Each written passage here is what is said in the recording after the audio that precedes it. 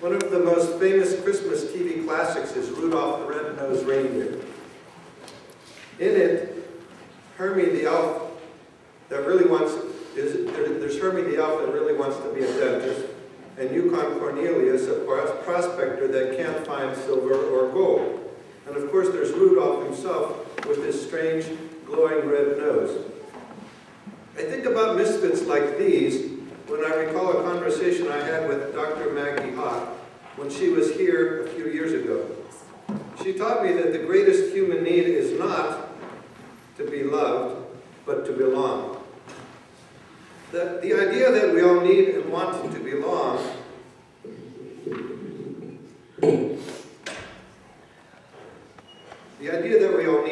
belong is why the story of Rudolph touches us, I think. We all feel like misfits sometimes. But as Christians, we have the perfect answer to having the feeling that we're misfits. As Christians, we can find and have the feeling that we belong. Sure, we can get that feeling from joining groups and clubs and societies, but we truly experience true belonging when we realize we are members of the body of Christ. So when we look at the icons of saints, we will be looking at misfits. These are people that have odd, strange, fantastic misfit stories. These are people that, if it were not for Jesus, they would not have a home or a community or a place to belong. But the flip side of it is that they do have community because they have Jesus. And because they do have Jesus and real community, they have real communion. What is the answer to being a misfit? What's the solution? The answer is to be a fit. We can be people that fit, people that belong. We can feel that we belong, and we can have that belonging feeling when we get to know some of the stories of these people.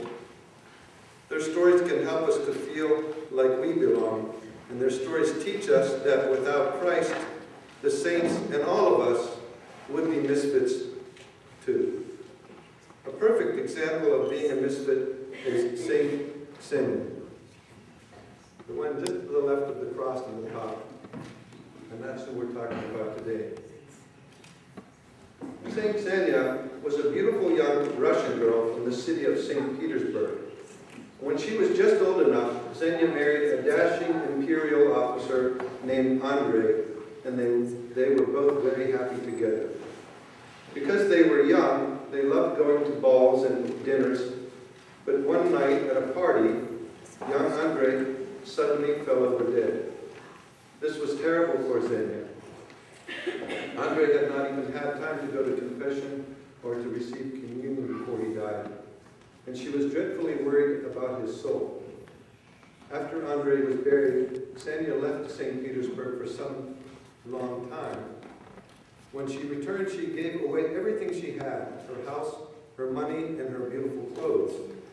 Instead of her own things, she wore Andrei's old army jacket. If you look, you can see her wearing it.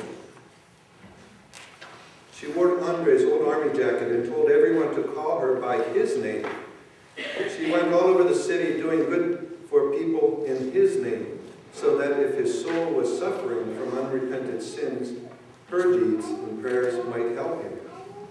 These deeds of almsgiving were unique and special because it's not so common that a person gives up their whole life for another person, as Xenia did.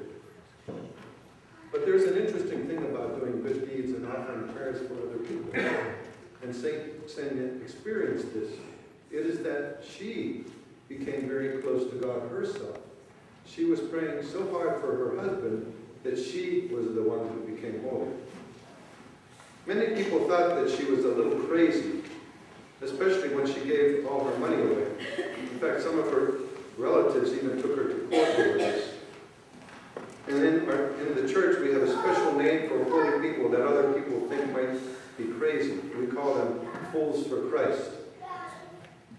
They often aren't crazy, but just pretend to be. so that they can hide their spiritual gifts. Xenia was an example of this. She had many spiritual gifts.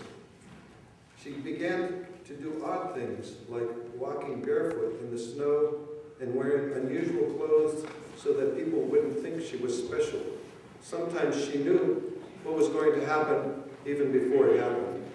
Sometimes if people had problems and didn't know what God wanted them to do, she could tell them. And often, just by looking at people, she knew if they were telling the truth or not. Christians like Saint Xenia often do good things in secret, so that only God sees. This is because they follow Jesus' own words when he said, "Let not your left hand know what your right hand is doing." And this is what our icon of Saint Xenia is about. If you notice, she's holding something. She's holding a brick. Why is she holding a brick? Well, years ago, when the people of St. Petersburg were building a church, Xenia used to go at night in secret and carry the heavy bricks that were needed for the next day's work. She carried the bricks to the top of the church. When the workmen came every morning, they found the hardest part of their work already finished, and they often wondered who was doing such a kind act. Finally, one night, two of the workmen decided to wait in the dark. Xenia appeared. All night long, they watched her climb up and down the walls of the half-finished church with her heavy bricks.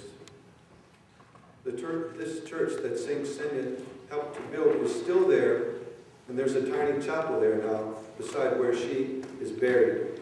Pilgrims from all over Russia still come there to pray for help. During the communist years, when the churches were closed, pilgrims came secretly to St. Xenia's grave. The door of the chapel was locked, and because they couldn't get in, they wrote their prayers to her on little scraps of paper and slipped them into the cracks in the walls. The communists didn't like this one bit, but they soon found out that it was impossible to stop Christians from loving St. Xenia. And they certainly could not stop St. Xenia from answering their prayers. Many people have been healed of illnesses and passions through St. Xenia's prayers. She also helps people to find homes and to find jobs.